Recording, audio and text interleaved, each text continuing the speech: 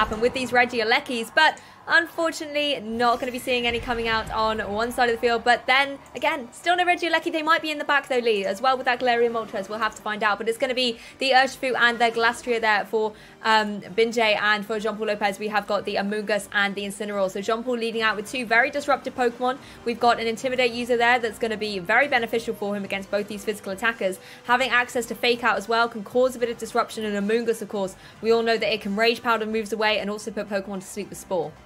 Yeah, that sleep threat there straight away from Jean-Paul, especially with the fake-out support, is quite something that makes Bingjie have to think about what he does in this turn. As we're getting straight into it, both players not hanging around, Lou. No, the Fake Out going straight down into that Urshifu. And Amoonguss, we don't often see it moving before another Pokemon, but, you know, the speed of that Glastria is so slow. It's able to get the edge on it and go for that Spore into the Urshifu, putting it to sleep. But the Glastria able to survive, you know, being targeted by either of these Pokemon, going for that Swords Dance. Again, not something we commonly see on the Glastria, but it does have to be careful. If that Amoonguss is able to outspeed it, it could very well be the next Pokemon to go to sleep. This is the problem here, you know, the Amoonguss has already been shown to be faster than it, and with the Urshifu out of action here from that combination of Fake Out and Spore, not really able to do anything. So you may think that Bingjie needs to kind of reposition his board, maybe get something like the Clefairy on the field to try and support the Glastria before it is put to sleep by that Amoonguss. Well, Jean-Paul really targeting down the Urshifu, going for the parting shot into it as well to lower its attack, and while it's sleeping as well, obviously this is going to be you know, unable to move at this occasion, and Moltres is going to be able to come in. It's just preserving the Pokemon on Jean-Paul's side that little bit more. Amoonguss is, of course, going to outspeed that Glastria, going to be putting it to sleep as well. So Bingjie's Pokemon having a bit of a slow start to this game one, but what a reveal is this? It's going to be the berry, I think it's the Lumberry there, waking it up. It's going for another Swords Dance. This Moltres and the Amoonguss must be terrified of the Ice-type moves, Lee.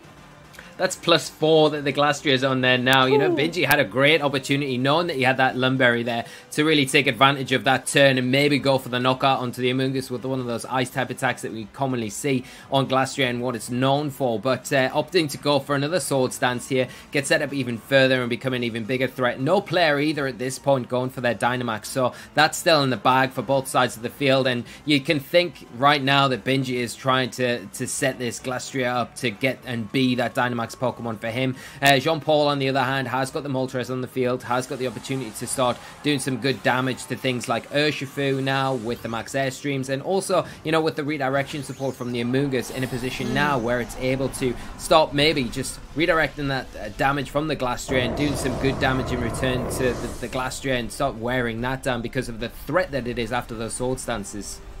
Yeah, and the thing is as well, the Glastria has eaten its berry now. It's not going to be able to survive another one of those spores. It's going to have to go to sleep if it connects in. But the Urshifu is able to wake up and go for that Wicked Blow. Targeting down into the Amoonguss does a huge amount of damage. Obviously with that critical hit from Wicked Blow, but not enough to pick up the KO, as Moltres can fire off a Max Airstream in retaliation. Going to be able to get the solid KO there against the Urshifu and remove it from the field. Poor Urshifu is certainly having a very hard time in this match, constantly being targeted down by Jean-Paul's Pokemon. And Moltres gives Jean-Paul's side of the field a boost of speed as well. The Glastria is going to be put to sleep by that Amoonguss as well, particularly now it is that little bit speedier with +1 speed. But the thing is, while the Glastria is able to stay on the field, it can always wake up and go for a very powerful +4 boosted move.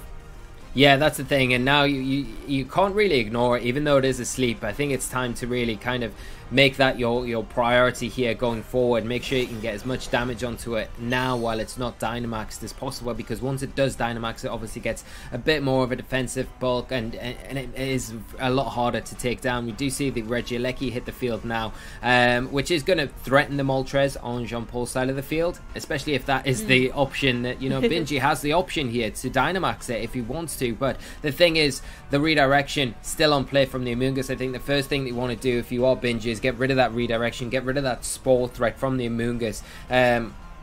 Once that's gone, things kind of gets a little bit simpler, but it's all in hope that you can get your Glastria through these turns before it wakes up and then really utilize the Sword Stance that you've invested earlier on in this game. That's the thing, Amoonguss doesn't usually mind coming down against an electric type Pokemon, but at such low HP, it's good to be able to bring it back into its Pokeball, activate its Regenerator ability so it can come back onto the battlefield with a little bit more HP and provide that crucial support later on in the game. Bingjie, however, is indeed going to go for that Dynamax. We're going to be, I think, getting the Glastria up into Nice Dynamax form. And you know, this is the interesting thing as well about having that +4, because one thing if you're Bingjie you're going to be worried about when going down against the Galarian Moltres is accidentally activating that weakness policy and the Berserk ability. But if you can pick up a solid one-hit KO even in Dynamax form by being +4, that could be a very set strategy for you to go for. Incineroar having to take a good chunk of damage from this Regieleki, but Moltres able to fire off a max airstream in retaliation. Going to go into that Glastrier though, however, is going to take it very well, especially in its Dynamax form. But the speed once again being set up on John Paul's side of the field. Incineroar going to be able to get that speed boost as well, having joined the action. Yeah, and the Intimidate really useful onto the Glastrier, putting it down to only just +3 now, Lou. Or +2, sorry, because of the initial Intimidate that we saw there. So, but still a huge threat. And I think the big thing here is that the Moltres, without that weakness policy boost, it's just not getting the damage that it needs onto the Glastrier. Bingjie making the right call there, Dynamaxing the Glastrier and making sure that whatever damage he is going to take through these sleep turns is really minimal.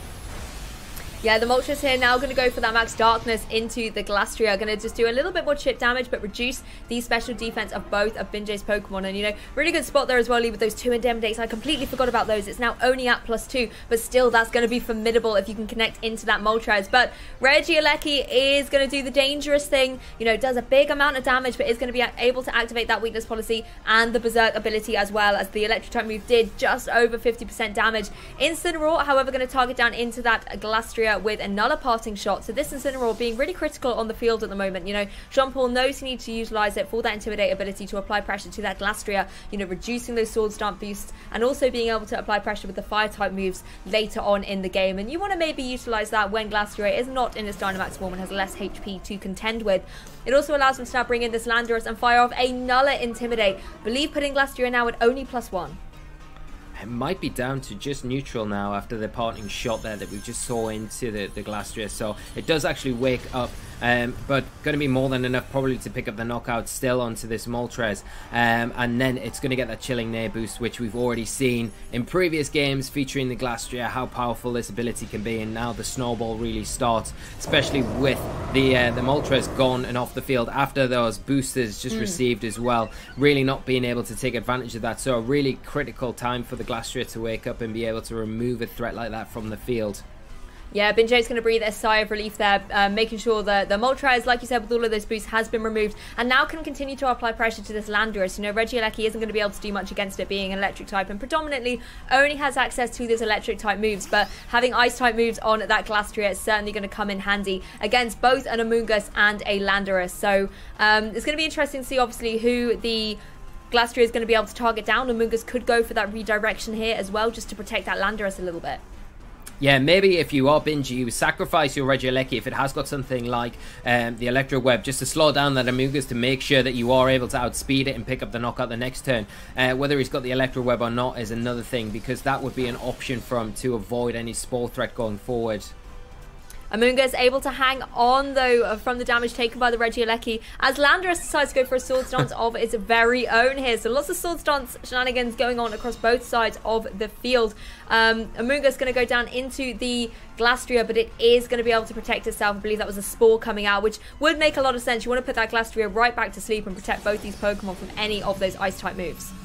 Yeah, and now the problem lies that Regieleki's already got that initial damage off onto the Amoonguss to put it in range for a Thunderbolt now, which protects it from the Glastrier from being put to sleep. But at the same time, the Landorus really taking advantage of this brilliant board position that Jean-Paul set up and getting a Sword Stance of his own up now without any kind of hindrance of an Intimidate from the other side of the field, from Bingjie's end, and in a position to potentially just Earthquake here. You know the Amoonguss has to be targeted from the Regieleki to prevent the sleep, so you can just Earthquake and probably take both targets on Bingjie's side of the field down. Well, just going to be protect there from the Regieleki. Doesn't want to take any damage from this Landorus.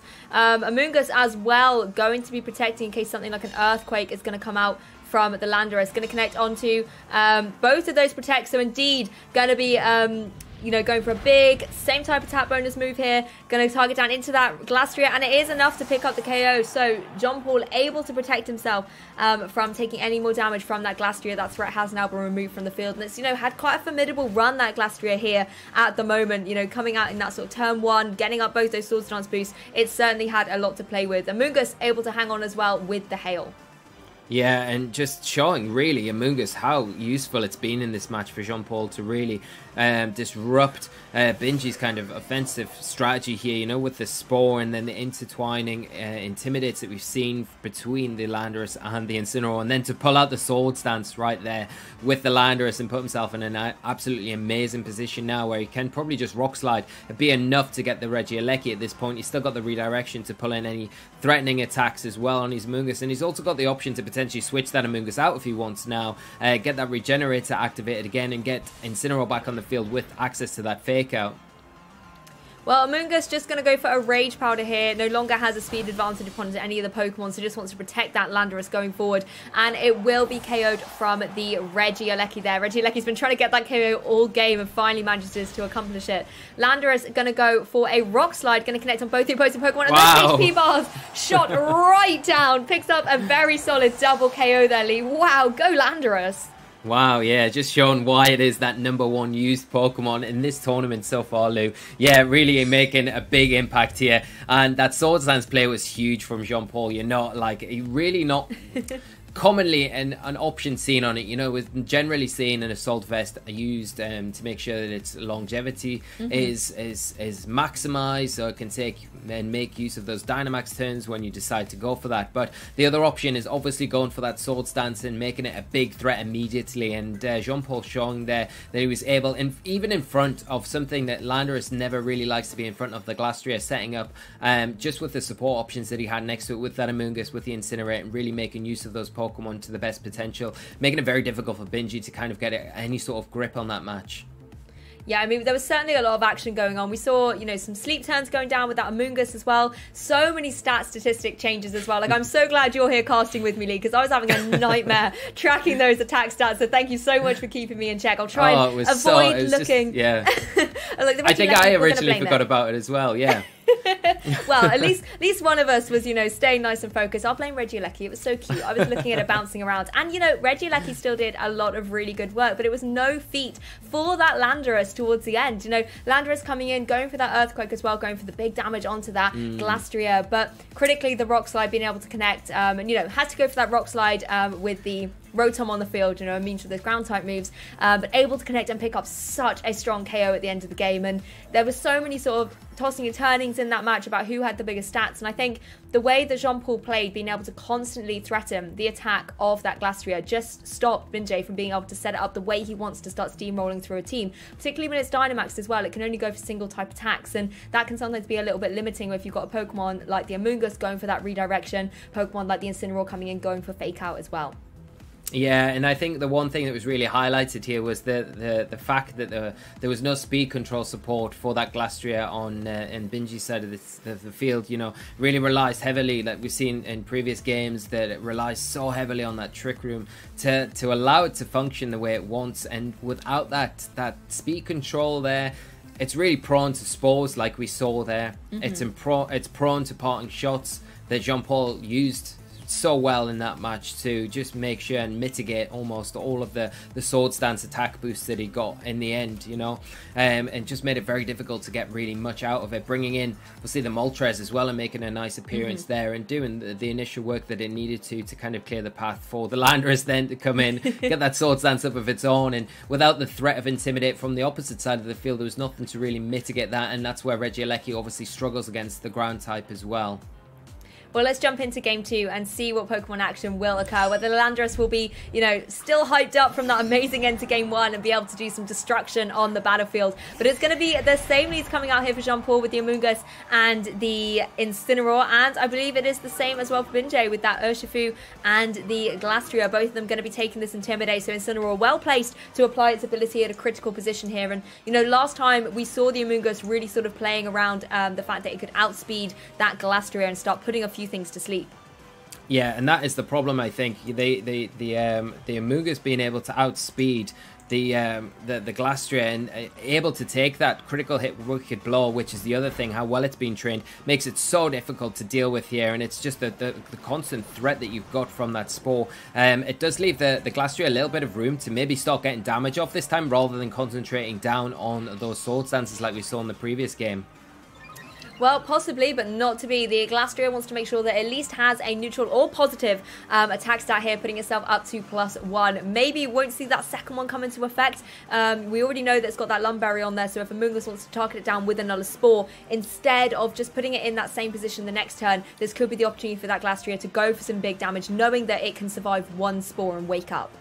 Yeah, it's still, like you say, Lou, it's really like critical that he takes advantage of that Lumberry, because he didn't really take advantage of it in that first game. We saw him go for a second Sword Stance, and that was the turn when maybe you think, okay, if you'd maxed there, maybe gone for the max Hailstorm, you can remove the Amoonguss from the field, and then that threat, that redirection support, the Spore support that has been such a hindrance to you is removed from the field, and you're able as well, if you can pick the knock-up out, you're going to be able to access those chilling nays, and it becomes a lot harder of a job for something like Landorus to come on the field at that point as well.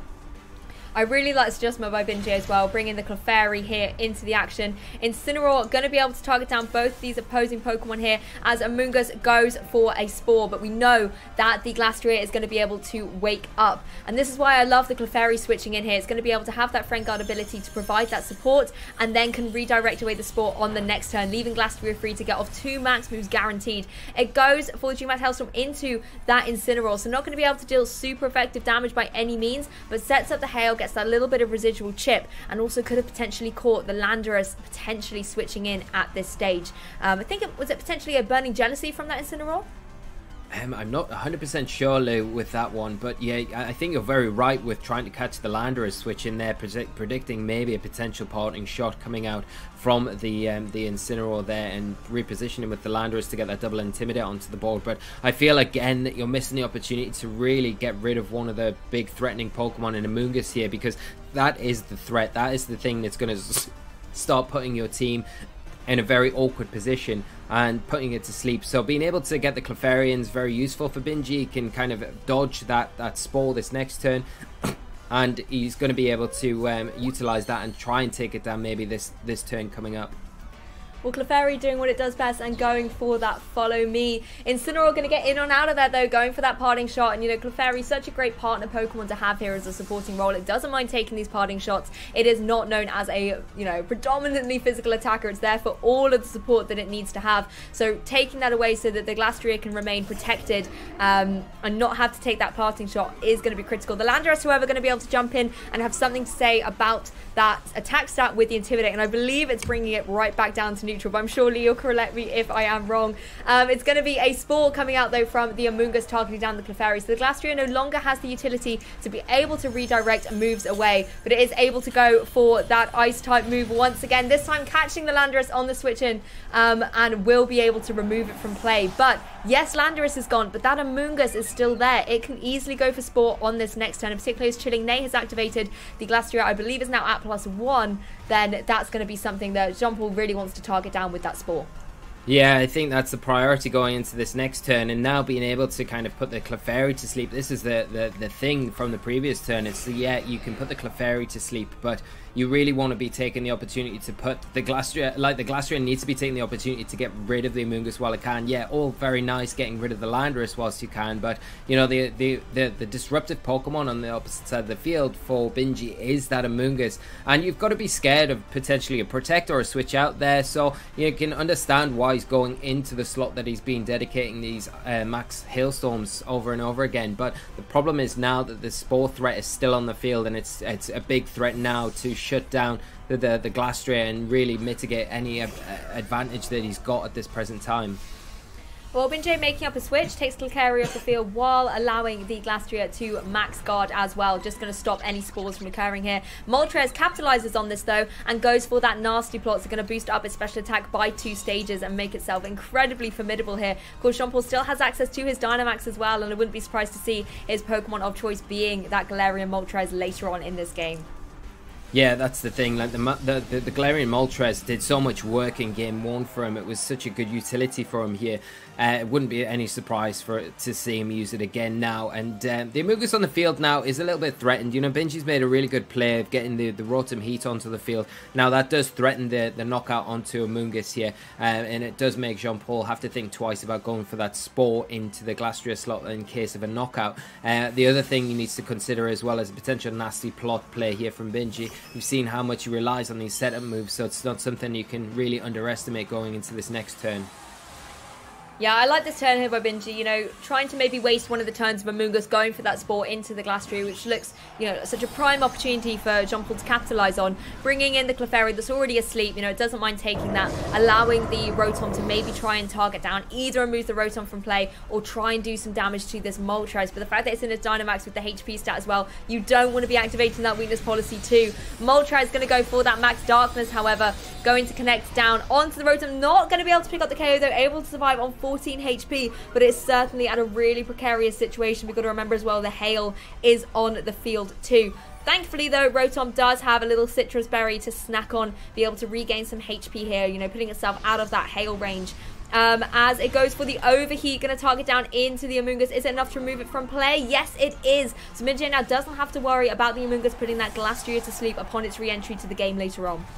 Yeah, and you can see how useful that Friend Guard ability is from the Clefairy here. Even though the Clefairy is still asleep, its Friend Guard ability still active when it was brought onto the field. And just enough to allow the Rotom there to be able to survive that Max Darkness and allow it the ability to take down the Amoonguss. Finally, that threat from Jean Paul's side of the field is removed. But the next thing that Bingjie has to worry about is obviously trying to get through these next few Dynamax turns with his Rotom and Clefairy that are still sitting on the field. And Clefairy not in the greatest position, still asleep at the moment.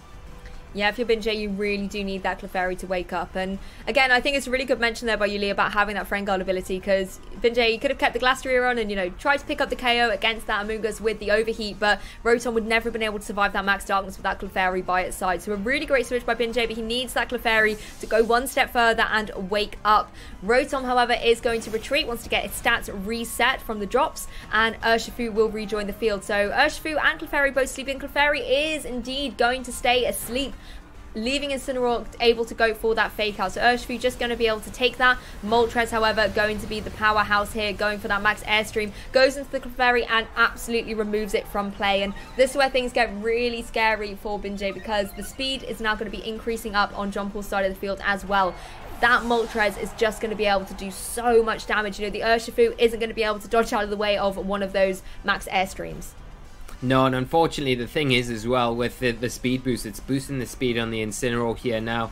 The Urshifu is asleep, so it's not really going to be able to function very well. And if we do see the Glastrier come back onto the field, the double up from the Moltres and the Incineroar is an easy target, you know, into that Glastrier to make sure you remove that final threat from the field. And then from there, you can pretty much wrap things up with Moltres. He's put himself in a great position in this end game, making it very difficult for Bingjie. But Bingjie has got the offensive options to really damage this Moltres and Incineroar if he can get through the sleep turn with Urshifu, and he can maybe protect this Glastrier for just one more turn. That's the thing, if you're able to take out the Moltres, it puts you in a really phenomenal position here. And, you know, Rotom, if potentially he's able to get some kind of nasty plot boost up, then can deal some good damage outside of the Dynamax, that could be the way to try and get through it. But I don't think Jean Paul's going to give him the opportunity to be able to do that, going for another Max Darkness here, going down, taking it down to 20 HP on that Glastrier. It is going to be able to survive, but I'm sure it's not going to be around for long, particularly if that Incineroar has something to say about it. Urshifu as well, still sleeping, not going to be able to deal any damage to that opposing Incineroar or the Moltres, and it looks like the Burning Jealousy coming out here and picking up the KO against the Glastrier. So removes it from play and does some damage to that Urshifu as well. But as long as Urshifu is sleeping, that Moltres is going to be so formidable to deal with. Yeah, and a really good, you know, move there to make sure that you the option of Burning Jealousy, you know, you mentioned it earlier, Lou, and I think that just having that spread damage to make sure that you're not having to really dedicate it into one slot covers both Pokemon with decent damage and doing enough to get rid of the Glastrier. And really Moltres' return here from when it's Dynamax and utilising those 3 turns has been phenomenal, in an incredible position now to take down either the Rotom or the Urshifu if it chooses to, but it could just go for that Fury Wrath and just take down the Rotom, make sure to get rid of that, and then utilise Incineroar to deal with the Urshifu that's left still sleeping on the field. Exactly. Moltres, however, going to fall into the protect there of the Rotom, but the Urshifu not going to be able to dodge out of the way. The Fiery Wrath is going to be able to survive those and not being super effective. It's going to be the Dark type move coming out, no flying type moves, and Finally being able to wake up, going for that close combat into the Moltres. That's something Bingjie really wanted to be able to see. Moltres has now left the field, but there is still this Incineroar to contend with. The Rotom, however, of course, protecting, going to save itself from any burning jealousy damage. The Urshifu, not so lucky, and it will be KO'd. So close there. The game felt like it just swung in a huge direction there when the Moltres got picked up from the Urshifu. The wake up there was massive. Now, can the Rotom pick up the knockout on Incineroar? This is the big thing. If you can pick up the knockout onto it, it's going to be, you know, you're going to take this game tied up if you're Bingjie. But the thing is with Incineroar, it's so defensively bulky. You know, it's built so well. It's going to be difficult for Bingjie to take it down, and with such low health, does the Incineroar have an option like Darkest Lariat to maybe take advantage of here? And that's exactly what you're going to be needing.